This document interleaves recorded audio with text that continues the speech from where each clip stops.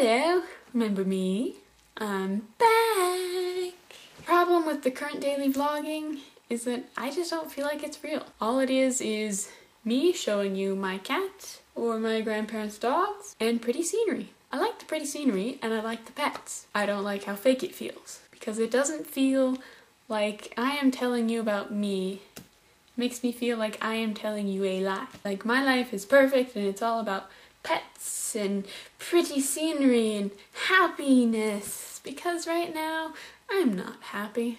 I'm full of dysphoria and general annoyance, apprehension, and general dislike for much of the human population.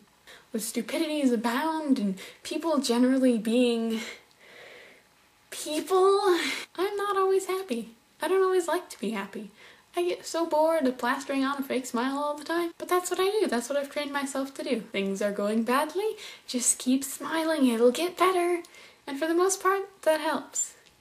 But in things like a relationship, that doesn't help to just smile and pretend like it's not happening. And I found that because I keep so many secrets and I try so hard to hide myself from everyone else, I've stopped talking. I've stopped saying the things that I believe. I'm going to change because it's time to stop being who everyone else wants me to be and just be myself. And what better time than now to do it? So I think I'm going to start with these videos. I'm going to tell you about me, because sometimes I'm not a pretty person. Sometimes I'm not happy. Sometimes my thoughts are a bit controversial.